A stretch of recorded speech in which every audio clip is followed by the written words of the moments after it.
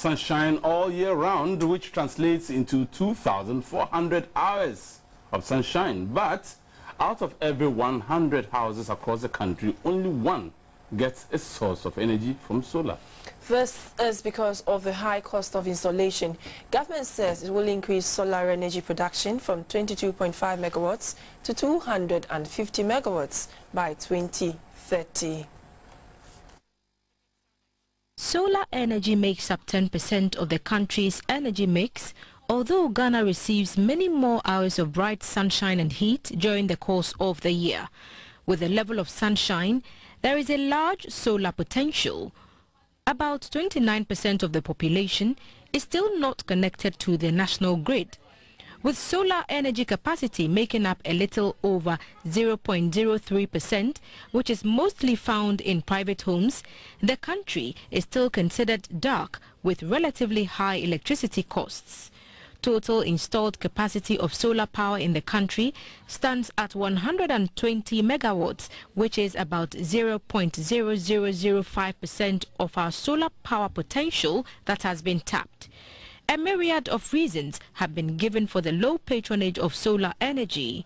Among the reasons are the resistance to change and new technologies and the high cost of installing solar energy.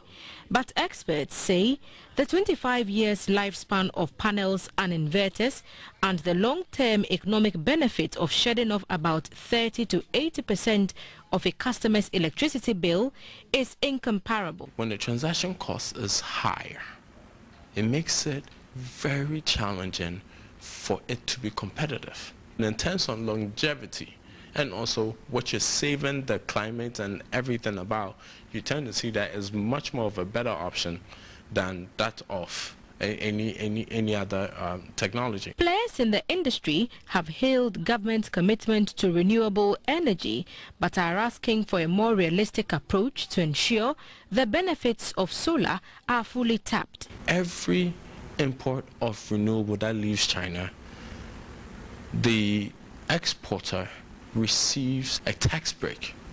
We don't have that here. Implementing policies and implementing incentives and also implementing subsidies that will help grow the industry. The government has stated that 2 million solar lanterns will be distributed to households, while government facilities in urban and selected non-electrified rural communities will be installed with solar panels. There are also plans to establish 55 mini-grid electrification systems with an average capacity of 100 kilowatts. Already, the Bui Power Authority has started setting up a 250 megawatt solar plant to boost grid power supply.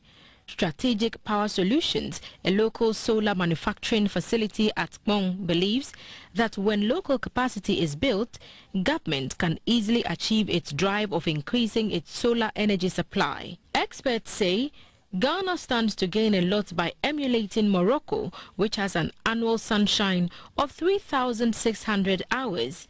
In 2016, Morocco inaugurated its first phase of a $9 billion solar power plant, which will ultimately provide 580 megawatts of power.